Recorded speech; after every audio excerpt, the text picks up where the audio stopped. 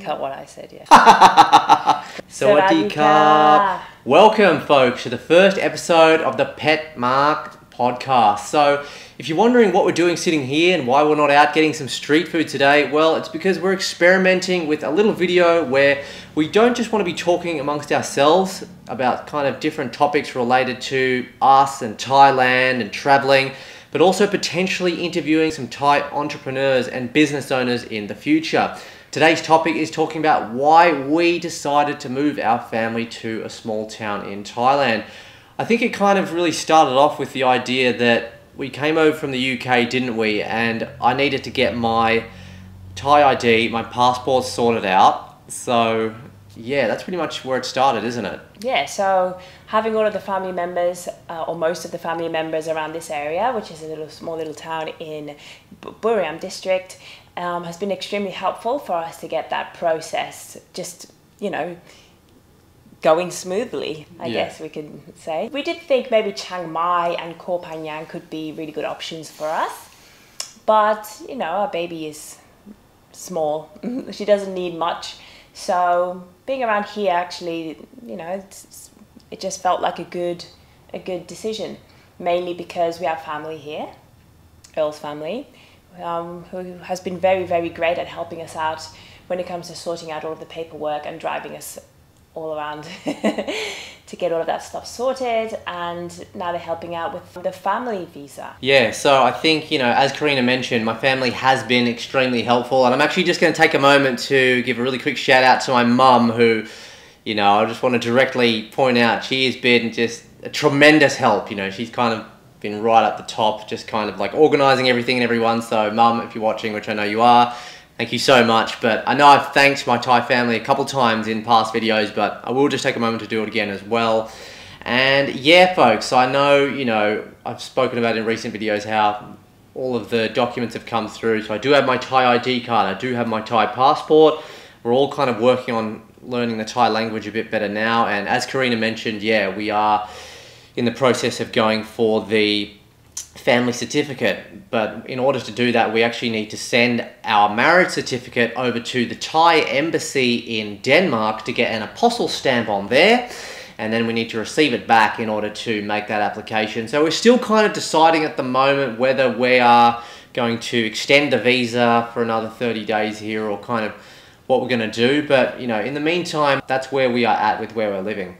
Another massive upside for you has been you're able to practice your Thai because people here speak quite a bit less English than main cities like Bangkok, for example, or the cities that we were probably initially planning on living in, Chiang Mai, Koh Phangan. That's right. Yeah, no, that's absolutely right. And to be honest, that's not actually something that I really took into account. I've been pretty good the last sort of 2 or 3 times coming to Thailand in really putting my foot down and making an effort to speak as much Thai as I possibly can. So perhaps you've noticed a bit on the videos, I will always try to speak Thai first to a Thai person. Unless we've had a conversation before and their English is very good, then it just kind of feels a bit silly. So we just speak in English, but wherever I have an opportunity, I will speak Thai. And of course, the more Thai I can speak, the faster I'm going to be able to become fluent. So I'm quite a way off, but I'm getting there. And yeah, obviously, as Karina mentioned, Bangkok, Koh Phangan, Chiang Mai,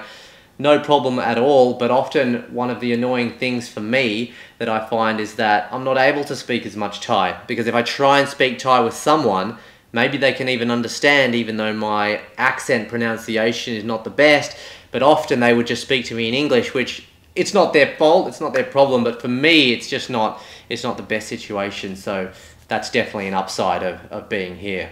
Now, another point is actually going to be the cost of living. Now, I know that all over Thailand, you can get some pretty good deals on food, accommodation, and things alike, but particularly this small town, have you noticed much of a difference in terms of the cost of living? Maybe the accommodation, maybe where we are now, things like food and general necessities compared to Bangkok, Chiang Mai, other places you've been?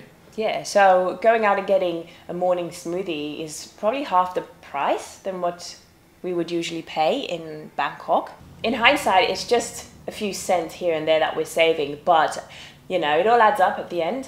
And if you if you think about how much we go out and buy things like smoothies and stuff like that, at the end of the year, I think there might be a little bit of a difference. This wasn't exactly a reason, but being here is another thing that I notice is that you get more of a sense of the culture, the real true culture.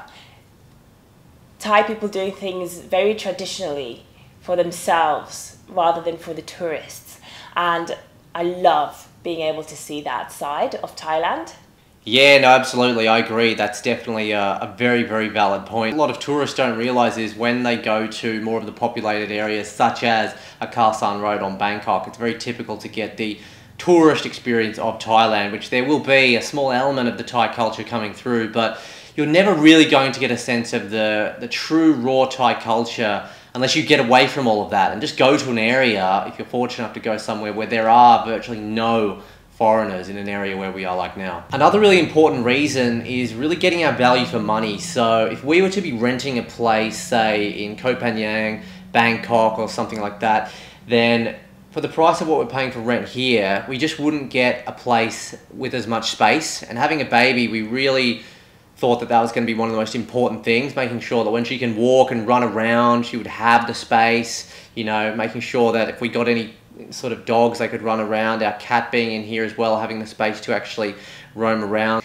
Now, another really big reason that Karina and I had discussed a bit before coming here is the fact that it was a smaller town, and generally the locals tend to be a little bit more patient with foreigners, because even though I am technically a Thai citizen, we're both still pretty much foreigners. And Karina, as we went out on our walk today, you did mention to me how fairly soon, or maybe if not already, a lot of these locals in the town where we are now are probably going to know who we are. Yeah. Yes. We came here twice before this time round. Yeah, I think so. And this morning we went for a walk, and people who are always kind of sitting in that spot were just Sawadee ka. People just saying hi left, right and center. So it's nice that, I don't know, I like that sort of connection where you go out and people kind of just want to say hi to you, and they kind of know that you live around the corner and you can have a little chat. I can't speak Thai yet, but hopefully soon I'll be able to go to school and be able to have these conversations. But in the meantime, he can have basic level conversations in Thai, and it's just really nice. The locals are so friendly, and it seems like they've got genuine interest in, you know, saying hi to us when we when they see us walk by. That's really nice. I think in a very big city you don't really get that. I come from a little island, and so there's a lot of that, and so it kind of brings me back home a little bit. Yeah, and I would also add to that, actually, I just remembered I went out to get us a couple of really nice soups today from one of our local food vendors in the Lotus shopping mall, and she actually asked me, where's baby Asia? So I actually remembered her name. And I thought, oh, that's you know, that's pretty nice, because we've only introduced Asia to her maybe the one time. Ages ago. Yeah, quite a while ago as well. We have noticed that we go out and this random man just comes and says, Asia! We're like, I'm sure we have not met this person. 100% sure, and you're very good with faces. I'm like, I've not seen this man before. Have we seen this man before? And you say, definitely not. So, and he would just come, he knows her name already, and he just comes and says, Asia, hey Asia, and starts interacting with her. I thought it was the sweetest thing, because where I come from in London, that's not really something that happens very often, especially if they don't know you or if you haven't had that initial interaction before. I mean, we have not interacted with this man before. He just knows, oh, that's Asia over there. I'm just going to go say hi. And that's really nice. And this is the sort of connection that I talk about that I really, really enjoy. I feel like I'm a people person. I like being around people, and I love having conversations with people, and I just like that, you know, I just love being with people. So that is a huge plus, in my opinion. And even just, you know, the other day we bumped into my Uncle Ed and his wife at Robinson's. That was going back a little while, and then, yeah, that was pretty funny. And then before that, or in that market video that we put out for you guys at the municipal market, maybe if some of you saw that one, we bumped into my mum's auntie. Yeah, Just by chance. Link the market up there on the I'll card. try to link it there. So yeah, it's just kind of, it's really easy to bump into people here, which it is nice, yeah. Yeah, I like that. You don't really expect it, and then hi. Yeah. It's like we were coming back to Ped Mak, so we had to arrive from Bangkok. We took the plane to Buriram Airport, and we already had a driver driving us back. But then your uncle was there, and he was one who drove us there initially to go to Bangkok. And he said, "Oh, you're coming back with me?" No, we're going to drive right here. What are you doing here? It's like if it was coming to pick us up, and it's like if he had that telepathy, and oh no, I'm just dropping off my son. So this is the sort of thing that it's just awesome. I love it.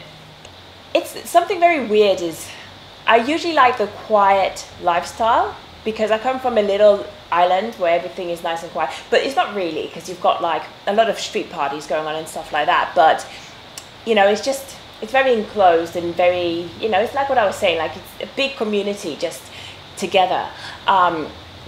So I've never really been much of a city person, but that being said, I do enjoy cities here in Thailand because they're just so different than what I'm used to. So, but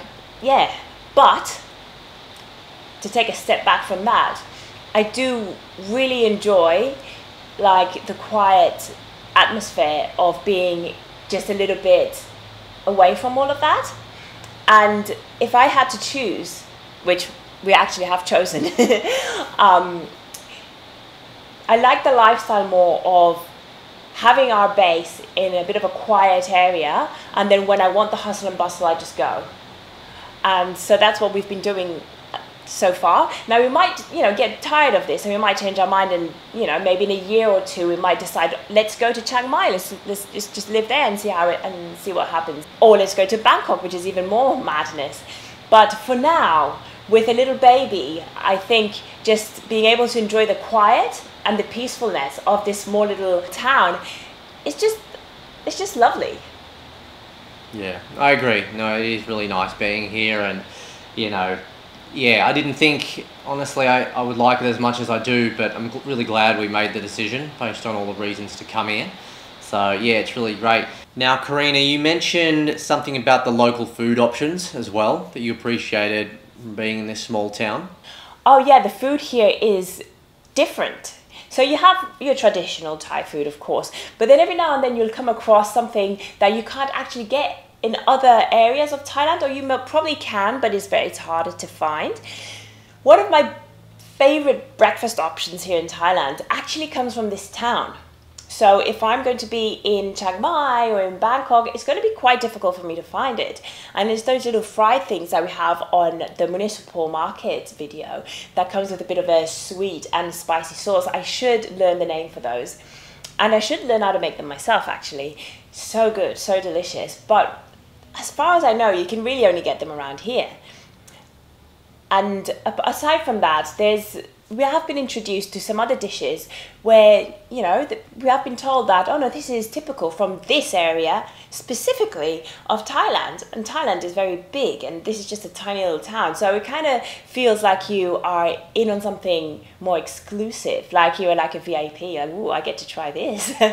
So yeah, I really love that about living in a small town. Yeah, guys, if you enjoy this kind of show, we're thinking about maybe doing it every 1 to 2 weeks. If you guys enjoy it, make sure you smash the like button and let us know in the comment section below here. Really important, if there's any topics that are related to Thailand, traveling Southeast Asia, or maybe some people you want us to try and see if we can interview on the Ped Mak Podcast, then let us know in the comments, guys. And also, I just want to take a moment to say, from Karina and I in Asia, we really do thank all the new influx of subscribers that have come in over the last couple of months. It's been a tremendous level of support. We've had, honestly, just so much more growth in just such a short time than we thought we would, and we're just very grateful. We are really doing all of the content from the bottom of our hearts, and like I said on the live stream the other day, what you're going to see on the channel is what you're going to get from us in real life. It's always going to be our authentic selves all of the time, and we're just going to try and bring you a slightly different, unique view of Thailand than perhaps maybe some of the other channels. You're going to get a bit of insight into a lot of what the real Thai culture is like, as well as, some other fun things as well. So yeah, if you enjoy it, smash a like, subscribe. Make sure you turn the notification bell on. And is there anything you want to say to them before we go? Well, I'll just add to that. Yeah. We'll be showcasing a little bit more of the traditional Thai lifestyle. But that being said, we're also making a bit of a mishmash of different things on the channel. Like we are doing a bit of cooking and experimenting with that. Yeah. And we're doing several things really. Maybe a little bit similar to what other people are doing as well, but also you're also going to have the other side of things where we are going to be doing things a little bit more, traditional and different.